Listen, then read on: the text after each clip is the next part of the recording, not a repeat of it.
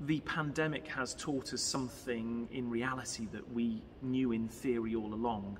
We know here at CH that singing is such a huge part of our life together. It's the way we express our community life as a group of students and staff. And so if we don't restore this organ now, it will cease to work, and it means that we'll no longer be able to sing together, and that would be a huge loss to our community. And we've come to know over the course of the pandemic, since we've not been able to sing together, why that's been so important, because we've missed it so much.